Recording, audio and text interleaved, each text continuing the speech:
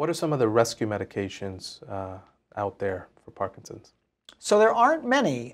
Most of our medicines, you take them orally. They take a certain amount of time to work, and then they work to varying degrees depending on which medicine you choose.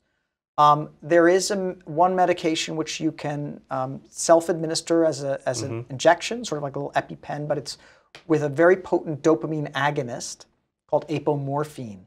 And it's not right for every patient. But for patients who have severe and sudden off times, don't want to go to a restaurant because they think, what happens if they're sort of frozen or trouble when they just get up in the morning before that first medicine kicks in.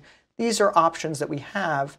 And there are others like it that are hopefully going to be coming out that may be alternatives to the injection. We don't know yet, but working in a faster vein to try to bridge that gap between when doses may be effective.